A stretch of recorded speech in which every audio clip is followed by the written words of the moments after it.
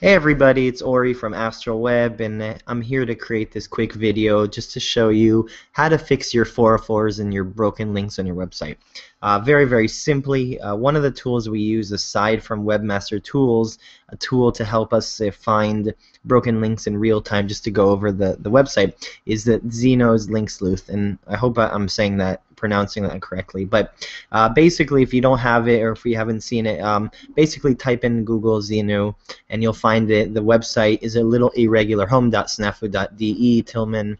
Download it, check it out, and see what other people say about this. But I just want to show you really quickly how to use it. Okay, so let's say you have your website.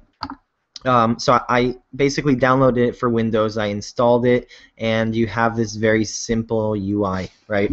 So you want to go to File, and you want to click on Check URL, okay? And just type in your actual website. So let's do ours and see what we can correct on our own website, okay? So basically, you type in the domain here, and you can just do a few quick things. So one is you can check external links. So if your website links to other domains, you can do that too. You can exclude specific URLs or include or exclude.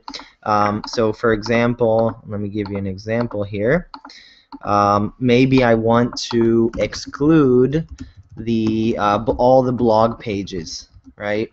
Sorry.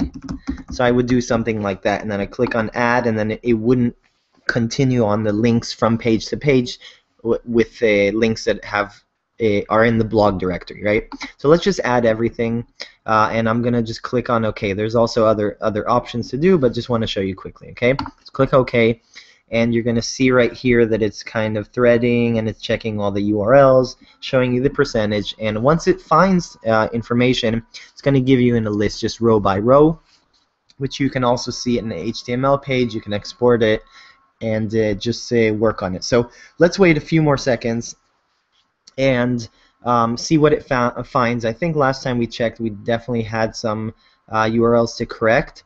So I hope it finds a few things so I can show you, and we can talk about a little bit. And then, of course, we have to fix our broken links on our website. Okay.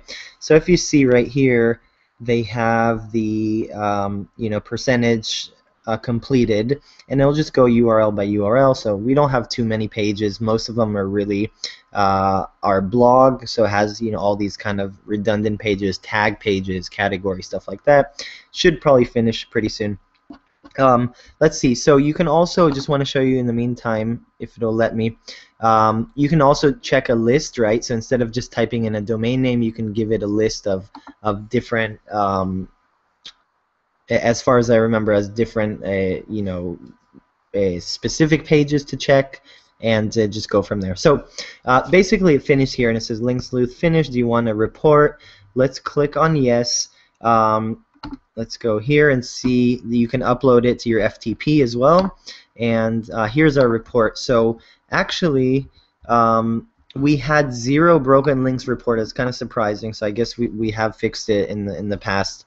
So basically, the application goes page by page, follows all the links, and continues on and on. There is a list here of redirected URLs, but 301, stuff like that. But actually, everything looks pretty good. So let me show you another website. Let's try to figure out one that we can find one fairly quickly, right? So I want to show you an example here. So that's actually good for us.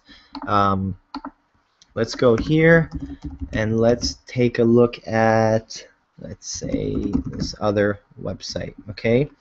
And let's exclude the blog, see if we can find anything. Okay, and let's click here. So this should really take a few seconds. Okay, perfect. Okay, so basically what it found here was a list of just images that were linked to somehow in some of the pages that don't exist. So all of these are images that we can either delete the reference. So when you look at the report, let me show you how it looks. Right here, right?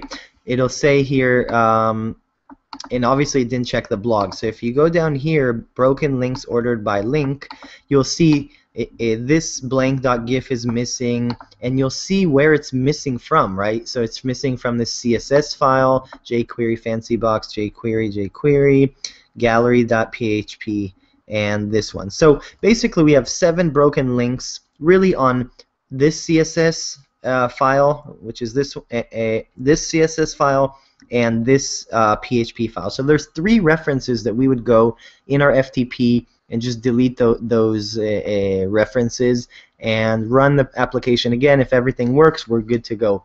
So hope that helped you kind of understand a little bit better about this application. Very nice.